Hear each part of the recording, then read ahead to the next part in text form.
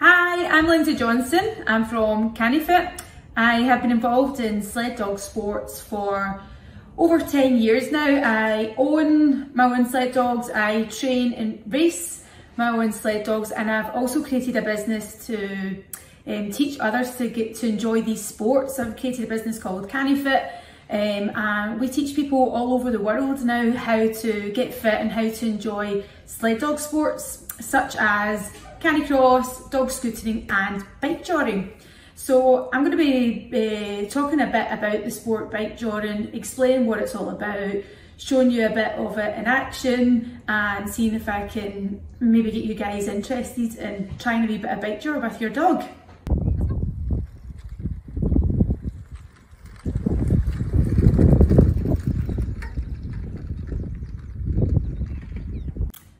So what is the sport? What is bikejoring? Often people will say bikejoring is mountain biking with a dog. Well, first of all, it comes from sled dog sports. Bikejor is what is classed as a mono-discipline, which means one dog per the team. So you wouldn't run a team of dogs on a bike, say you would run one dog on a bike. Often in sled dog races, bikejor tends to be the fastest class. So the fastest athletes in bikejor can often beat 4, 6 and 8 dog teams. They can really manoeuvre around the trails at high speeds. So for me, it's not really actually mountain biking with a dog. It's more like trail biking with the dog attached. However, it is easier to explain to people that don't know what the sport is just by saying mountain biking. So really it is a sled dog sport. Your dog would wear a sled dog type harness. They're attached to the front of the bike by a bungee line, a long line, and they're running at fast speeds out in front of your bike and pulling your bike along the trail. So you're going at a faster pace than what you would on your own ideally. So you need more bigger forest-like trails as opposed to more technical rocky trails that you would see in mountain biking, which perhaps wouldn't be so safe to travel at speed or so kind on your dog's feet. If you've got a dog that is fit, they're active, they can run at high speeds, they can regulate their breathing. So for example, not a pug, not a breed that has a flat face, and you love your bike, you love activity with your dog, and then absolutely give it a go. Now, my advice, if you're brand new to this, you obviously are wanting to get your dog used to wearing a harness and used to pulling a harness. The best way to start is by canicross. You can teach your dog the directional commands, you can teach them to pull, to run, and work together as a team on the trails. Now, not everybody wants to run, or maybe perhaps you can't run. You could maybe try cani-hiking and again harness training your dog. So this is how you would train the dog before introducing them to the bike. You want them to get used to those commands and used to taking vocal commands out in front without having to look back.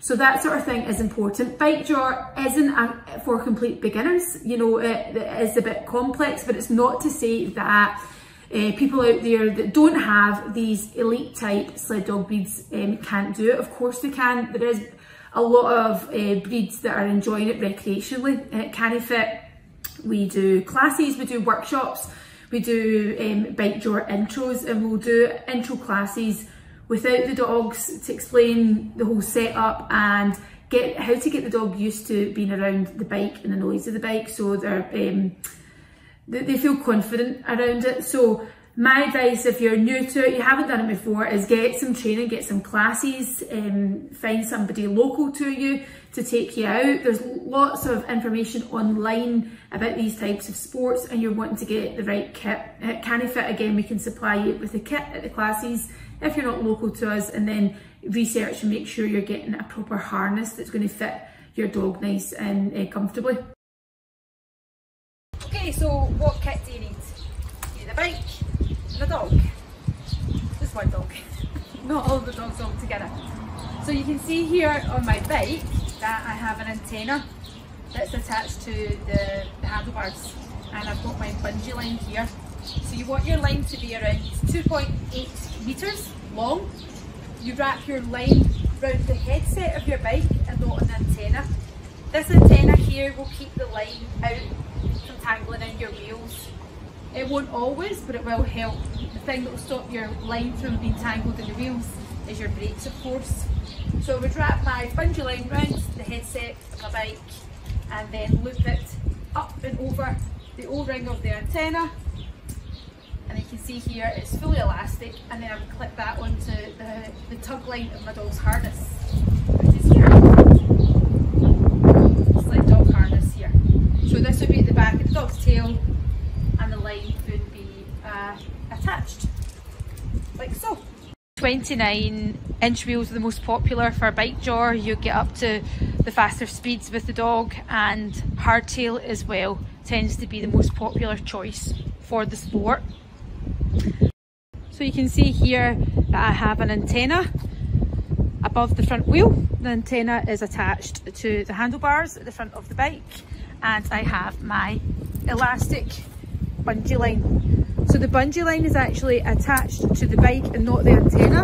I wrap the bungee line round the headset of the bike.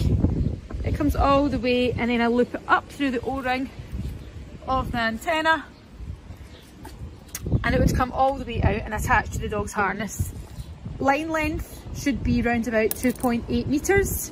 You don't want anything too small, or you could go into the back of the dog.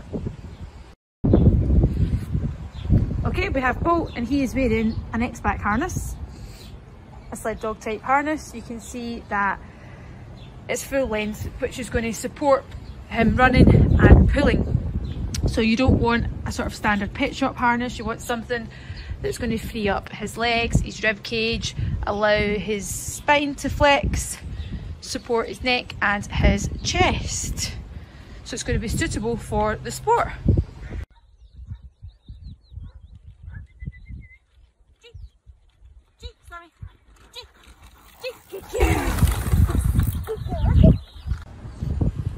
You want to find open spaces to train, basically, so it's safe and you can see up ahead of you.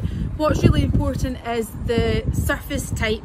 So you want soft, natural type trails like grass or natural dirt. That's going to be the most important thing, that it's kind on the dog's feet and their joints when they're running at speed. You don't want to be bikejoring your dogs on tarmac or on gravel a lot, or stony paths that can bruise their pads.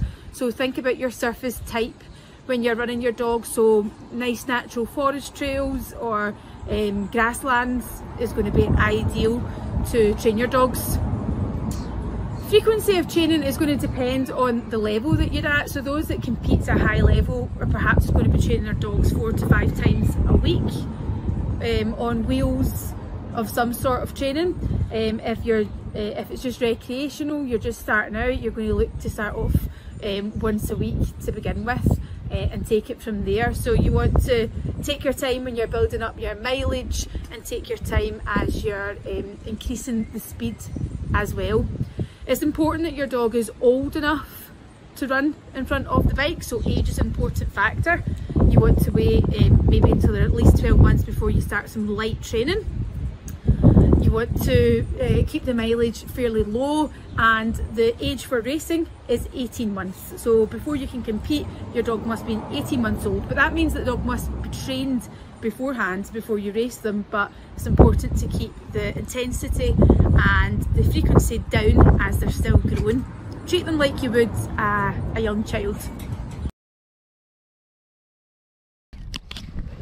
Line out, wait, wait. Okay, let's go.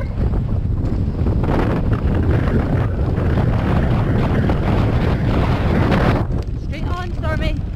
Straight on. Good girl. Good girl. Straight on. Straight on. Straight on. Yes, yes. Good girl. Good girl. Woohoo! Good girl, Zoe.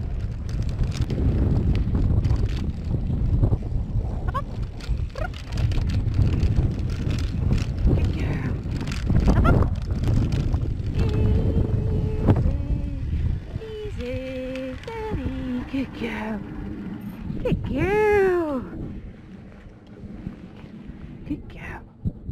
me. Lean out. And clever girl.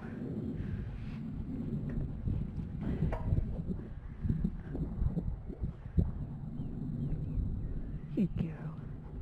You ready? Ready for me? Ready? Okay, let's go. Yes.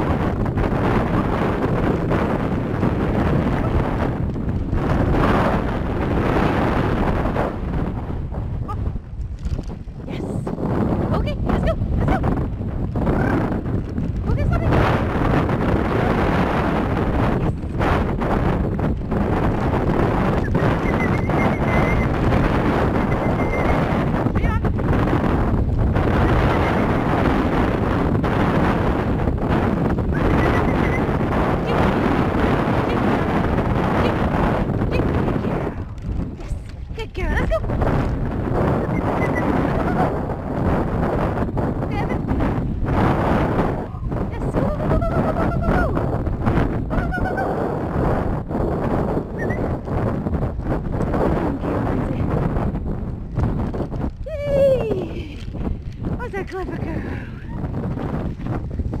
Yay! Clever girl.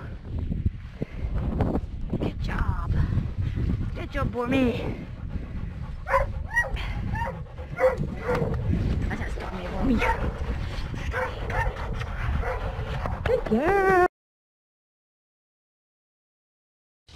So I've been competing in Bikejor for I think 6 or 7 years. I took a few years out from competing on the bike. I went to compete two-dog scooter. I took a notion for that. I preferred that. And canicross, running with my dog, is always my main sport. So that's always my #1 class, and the wheels always sort of came second. I injured myself a couple of years ago, and the bike was a way for me to keep active and to keep in the sport, and you know, sort of to keep my fitness levels up until I was able to run again.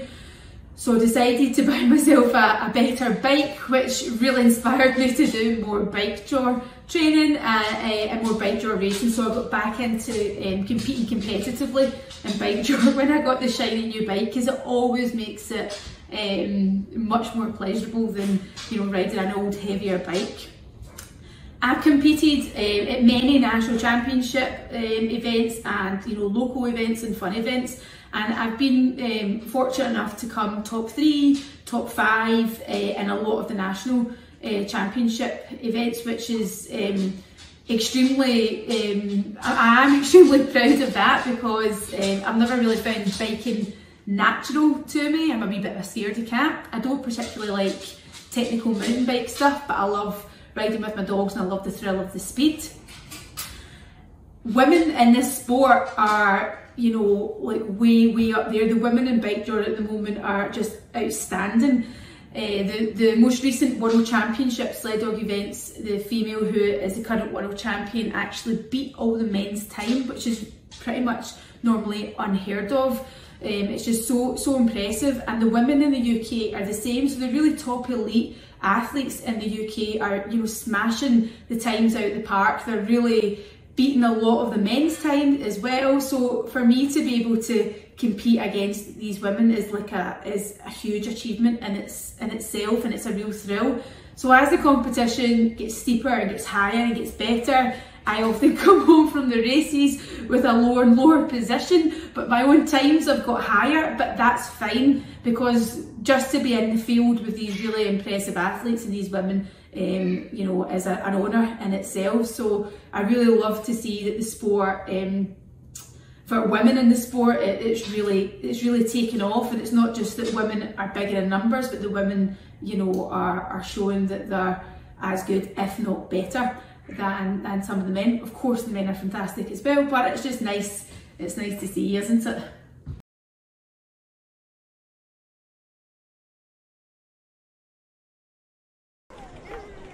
Lindsay's been running for about 10 years, 7 dogs in her kennel, and is an entrepreneur and chief delegator. Her kennel name is Cani-Fit. And Lindsay's enjoying bikejoring at national level for the first time in 6 years. She's recently learned how to use gears, and that she doesn't need to use her brakes all the way around the trail. 20 seconds.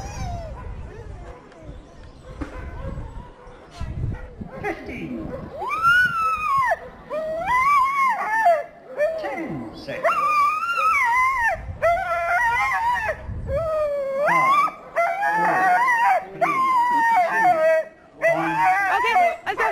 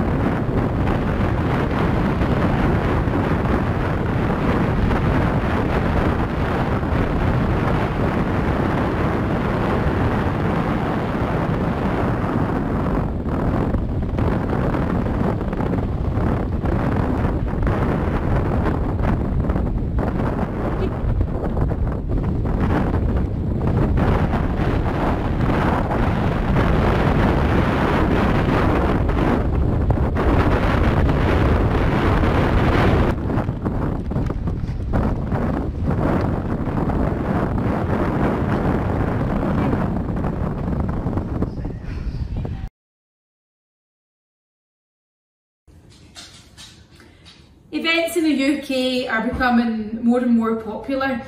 To take part in Bikejor events, you're really looking for sled dog events. These events tend to cater for the safety of the faster teams, like the Bikejor teams. They have the right type of venues and the right sort of safety procedures in place. There are some canicross clubs, however, that do allow scooter and Bikejor. They're not as popular as what the solely canicross races are, because it's not as accessible, because you're looking for specific types of trails that keep it safe for the dog, for the rider and for other trail users. So there are clubs out there and there are events that do have a Bikejor category, but the majority of the events are sled dog club events that will include Bikejor in their races. So with the racing season, with the dogs, I would try and get out on my bike as much as I could. You know, I would just get out on my mountain bike and go on the cycle tracks, go on the roads, and just build up general mileage, build up fitness, and also work on my cornering technique, updating my skills, if you like, and just time and experience on the bike that, you know, so handling and position and balance just sort of comes second nature. I'll admit I'm not a big mountain biker. I don't particularly like it. I don't like the rocky gravel downhill stuff. I'm a bit of a scaredy cat, and it doesn't appeal to me. I cyclocross. I don't have the kit for that, so it's not something I've got into, but I dare say I would probably prefer that type of cycling if I was to do more of it. Before, when I'm right in the midst of training for a big event, I would be in my shed outside and on the turbo trainer. I've got an old road bike, and I would be on the turbo trainer and doing speed work, just letting the legs get used to spin fast, you know, 10 minutes, minute on, minute off, that type of thing, and just getting used to sort of letting the lactic acid build up and try and get it to flush out as best as I can. So with Bikejor, it's all about fast pedalling the whole way round. But the thing that has let me down in the past has been just confidence and skill in the cornering, breaking too late or breaking too much and losing a bit of power coming out of the corner, that sort of thing. So for me, fitness has always been pretty good. I've been able to spin, you know, and keep up with the dogs, but working on skill and technique is something that I try and keep up to date.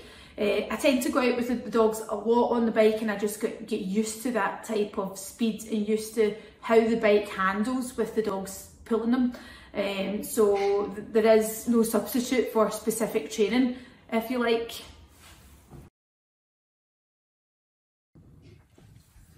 Okay, so my top 5 tips for somebody new to Bikejor, or if you're just starting out, would be pick the right time of day. So make sure that the temperature is right for the dog. You want to pick the coolest temps of the day. You want low temperature and low humidity, so it's comfortable for them when they're running. You don't want to run in hot temperatures or hot humidity. Also, you want to go out when it's the quietest time of the day. You don't want to go out when the trails are going to be busy with other users. Make sure that it's a nice quiet time and you're going to keep safe and keep other people safe, and not get in the way of other people. Make sure you and the dog have an idea of what you're doing. So always go out with a kind of plan. You know what route you're going to do, you know how you're going to tackle it. Are you going to do interval training, you know, are you going to go out for a time or for mileage, whatever. Make sure there's some sort of structure to the session that you're doing and you've got a plan in mind before you set off.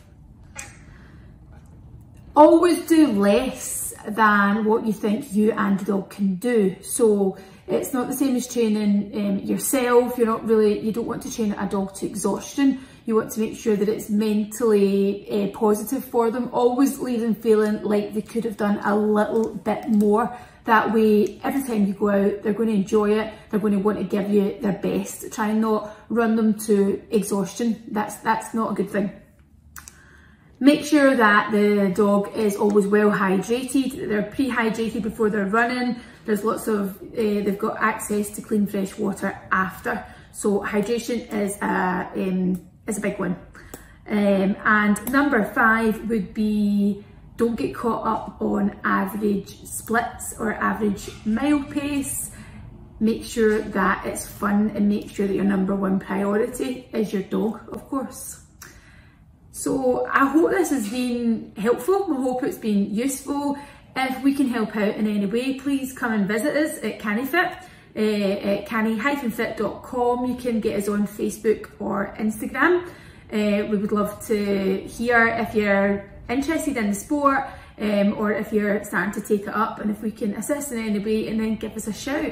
Enjoy and happy trails.